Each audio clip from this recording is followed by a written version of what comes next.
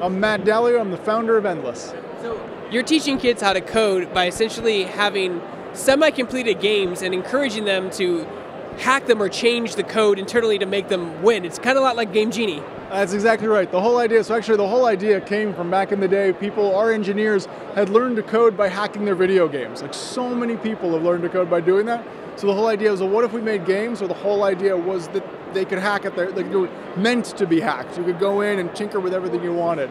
So it was from those roots that we were founded. And that's a great place to pull from, because I mean, one of the most successful coders of all time, Tim Sweeney, that's how he modded games, and then he became one of the world's biggest game developers. Minecraft is probably the single biggest path for kids to learn to code. Why? Because kids wanted to mod Minecraft. Right. That's crazy. And then on top of, you're a very advocate for open source. You want your OS is in Linux. So how are you guys planning on supporting that community and working with them to help them, modify it or just work with it? Yeah, so our roots are in building an operating system for kids in emerging markets, basically educational technology.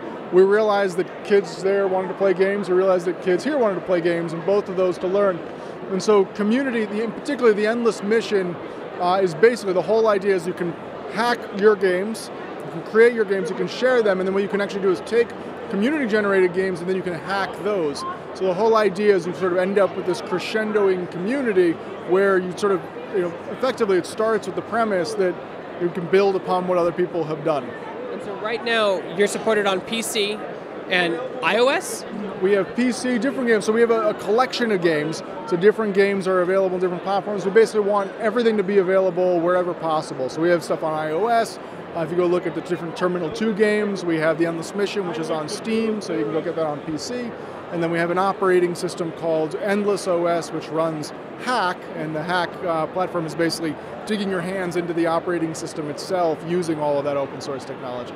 I know this is a weird question, but could you eventually maybe make it work, because Xbox has keyboard and mouse support, could you eventually make it work for consoles, like mainstream consoles like PS4 and Xbox? We've thought about it. It's a lot of work, and we want it to be everywhere, so who knows, eventually maybe. I feel like it could work as like a mini game compilation, where it doesn't go too deep, but just, touches the top of the water, and then you can go on the PC to learn more. Yeah, exactly, and that's a lot what we've done with iOS. You can use the simpler versions, and then you can go out.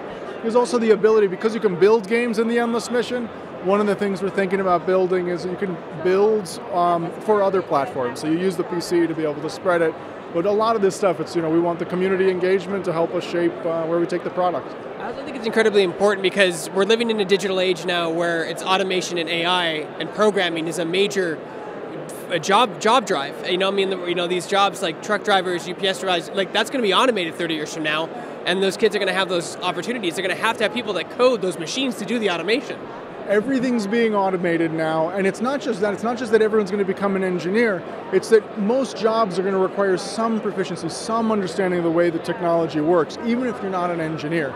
And then you have interesting things like the 7th most requested job skill on LinkedIn is Unity development. So you end up having these jobs popping up in places that a decade ago, 20 years ago, can you imagine a decade ago, 7th most popular job on LinkedIn is Unity? I mean, it's unbelievable. Where's it going to go? Well, if you're not preparing your kid, what's it going to be a decade from now? They're not going to be prepared for it. So where can people find more information about your games and Endless in general? So if you go to endlessnetwork.com, it has a summary of all the different games we're involved in. If you got younger kids, go to terminal2.com. If you've got older kids, go to theendlessmission.com.